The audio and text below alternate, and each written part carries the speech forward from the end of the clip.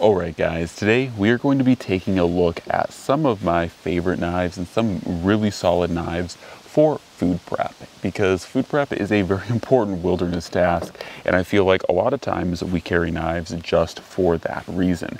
I mean, knives are great and they can do a good deal of tasks, certainly many different things, but a lot of times food prep and natural material processing is one of the largest components, because it can be much harder to use a hatchet or a saw to, say, skin or flesh an animal, as opposed to doing it with a knife. And in addition to, as opposed to using a hatchet for, felling a tree, as opposed to a knife for felling a tree. So this is one of the aspects where blades, and good blades, really shine. Things that I was looking for with blades is them being very slicey, so usually pretty thin, pretty low profile blades, so that they can pass through materials with reasonably minimal friction. And I was looking for rust resistance as well, of course, because it's good to have rust resistance, though not all of these blades are super rust resistant, and some are more than others. But the last thing too is also being lightweight, because if you are packing a knife, especially in the backcountry, for the primary purpose of processing natural resources and things like food prep, you don't necessarily want some huge blade like an Essie Hungles or Hungles 2, just to process a meal to eat. So oftentimes, I'm really looking for things like rust resistance and good thin edges that are lightweight, as opposed to thick, robust, overbuilt blades. So anyways, guys, let's jump right into it. As always, please don't forget to comment, like, share, subscribe, check out the Patreon and the Instagram. It all helps a ton. Okay, now let's talk about them. So as per usual, as we do this, we're going to be talking about largest to smallest, and the folding blades will probably be close to the end, because most of them are pretty small. Okay, the first one up on the list, and one that is probably one of the more multi-role capable blades, is going to be the Spyderco Street Bowie. Now, this blade was originally designed to be kind of a street fighting knife, and in that kind of role, I'm sure it does well. Don't really know if I'd use it for that, just because it's not terribly applicable, but it, in a fighting role, kind of lends its hand actually quite well to food prep, because as you guys can see here, it has a very long, very thin blade that is supposed to be agile and, kind of piercy, but it does also a really good job at slicing things too. Now, one thing I will note is, out of box, I think the grind is built to be a little bit more robust, so I ended up taking the bevel back to, I think, about 18 degrees, just to make it a little bit more truly slicey. The grind itself is just fine, because of course it is a full flat grind, and it is 1/8 of an inch thick, so this is a pretty thin blade as it stands. And in addition to that too, it is made out of VG10. Of course, it does have a coating, though the coating, especially if you're using this as a multi-role kind of wilderness blade, the coating may not hold up terribly well. It seems to be a lighter coating that I'm kind of wearing off in certain areas already, but it is VG10 at the core, so it is a stainless steel and should be fairly rust resistant with a good deal of, or with a reasonable degree of care. Okay, next one up on the list, and probably the almost most resistant, or rust resistant of them all, is going to be the Spyderco Aquasalt. So this blade is designed for use in water, so it is going to be very rust resistant. It is designed for being rust resistant against salt water especially. So this nitrogen infused or made steel is very, very corrosion resistant, but it is also very slicey, and you'll notice that it has basically a continuing or one long sweeping belly, as opposed to, the Street Bowie has very defined belly, very defined straight portion to it. This blade here, the Aquasalt, is basically one long sweeping belly, and similar to other food prep blades we'll talk about, that is very helpful when you are trying to cut through a piece of material in general, because as you are moving the blade, it is naturally changing the angle of your blade surface and its approach towards the material you're trying to cut. So this should be a really good slicer. For me, it's been a good slicer. Out of the box, I have not changed the degree or profile of the blade, because this one came with a little bit more of a set back grind. So this one, I'm not sure exactly what the angle is, but it's probably 20 to 18 degrees already.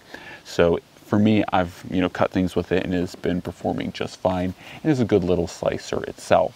Of course, being a full tang, or of course being a fixed blade and a pretty good, I think, 3/4 tang blade, this is certainly one that you could use in multi-role for wilderness applications and survival. In addition to, I think it should be noted, both of the Street Bowie and the Aquasalt are around 6 ounces. So for their size, they are nearly 10-inch blades.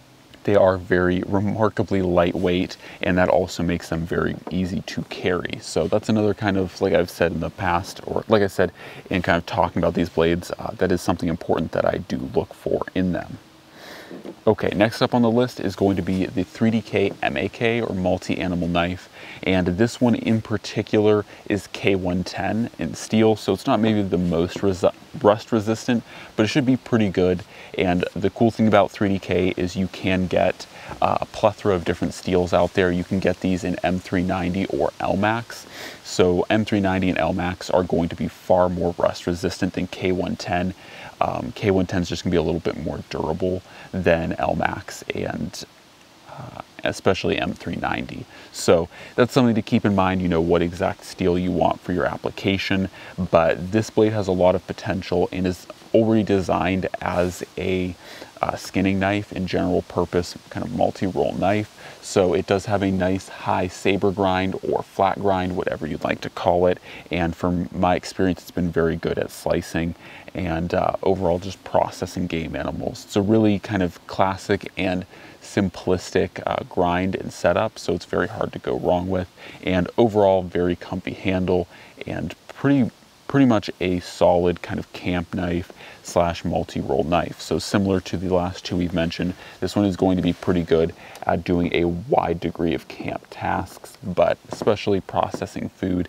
Now, I will say this is probably the heaviest of all of the blades that we're going to mention, primarily due to its thickness. It is the thickest as well, but at the same time too, depending on what you need, it's going to be a good game processor slash food processor, and it is also going to be a good general purpose kind of wilderness blade.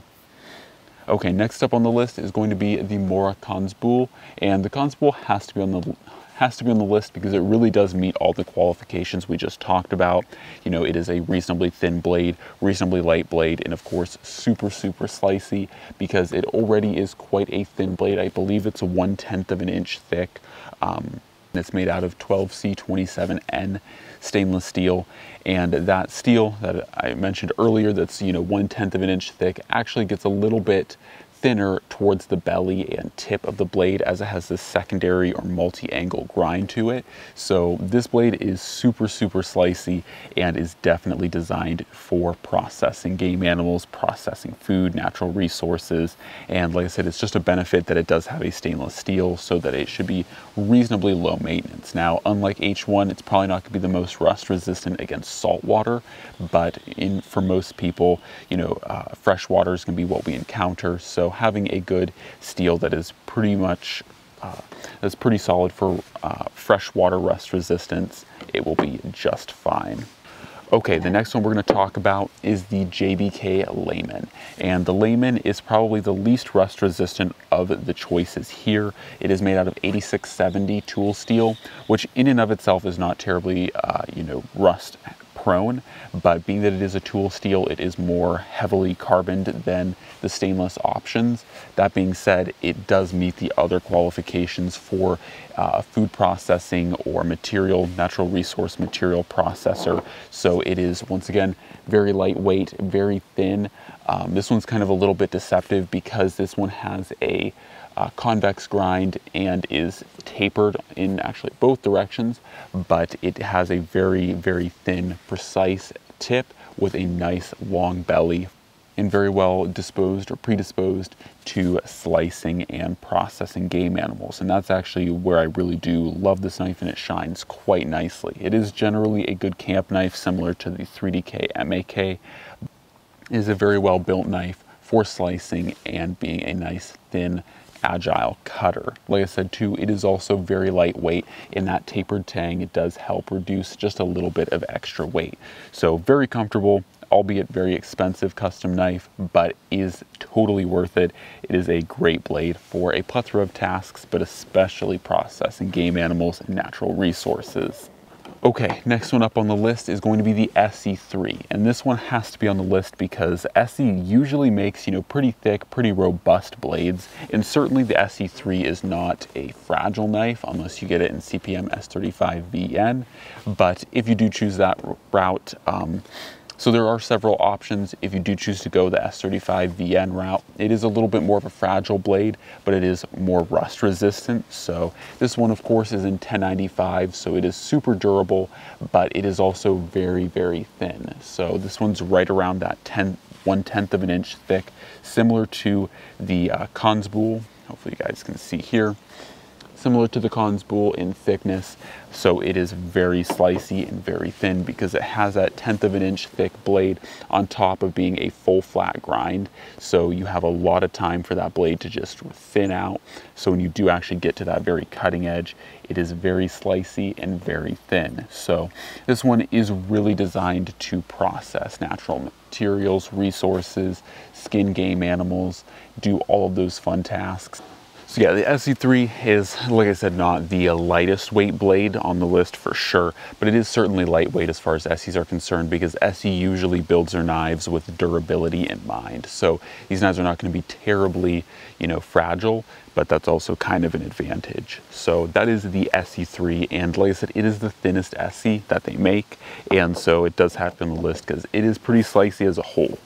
Okay, now let's talk about some folders, because folders also make excellent food prep knives, and if you're not necessarily looking for durability, but you have a little bit more carryability in mind, folders are generally the route to go. So the first one on the list has to be the Spyderco Spydie Chef. I mean, part of this knife literally in its name is chef, and it is designed after chef's knives. Actually very similar to the overall shape of the Spyderco Aquasalt, but it is a little bit more kind of traditional, but it's a little bit more of a kind of traditional kind of chef's knife. And so what that means is you have a very wide, very sweeping belly, and of course the whole blade is belly, so you have a nice ability to cut and kind of sweep with the blade and maybe do some dicing, chopping, stuff like that for food. So obviously as a food prep blade, the Spydie Chef kind of has to be on the list for that reason. Of course too, this is made out of LC200N, which is an incredibly stainless steel and realistically will not rust on you even if exposed directly to salt water. This stuff is very, very rust resistant. Also, of course, being that this is a titanium handled knife, it is reasonably lightweight and very compact for its size. So that is the Spyderco Spydie Chef. Like I said, it really is a solid food prep blade. Okay, stepping up a little bit is going to be the Benchmade 556 Griptilian, or mini grip, I should say. And this one is small, not necessarily the lightest folder on the list, but is very compact and still very slicey. It has a nice thin blade. Mine is, of course, a classic made in 154 cm, but I believe they pretty much exclusively make these in S30V now. And so S30V, even more stainless than 154 cm, though 154 is still a stainless. And of course, they do make these in a plethora of different stainless steels as well. So they are stainless, they're slicey, and they are really compact. And I have done a good amount of natural resource, food, and game prep with a Benchmade mini grip or 556. So I do know that these blades are quite capable for their small size, and they are generally a good multi-purpose wilderness folder. Once again, it is a folder, so it's not going to be the most tanky or durable blade, but it is going to be very reliable for the task of food prep. Okay, last one up on the list, and a true classic, is going to be the Victorinox Farmer. And I think the Farmer makes a really good food prep blade because this is an entirely stainless tool. Of course, this is the proprietary stainless that Victorinox uses, so it doesn't have any fancy names, and of course will not be like saltwater corrosion resistant, but for general purpose tasks, that super polished grind should help keep down and eliminate corrosion. It also, once again, being stainless, will help with corrosion resistance as well.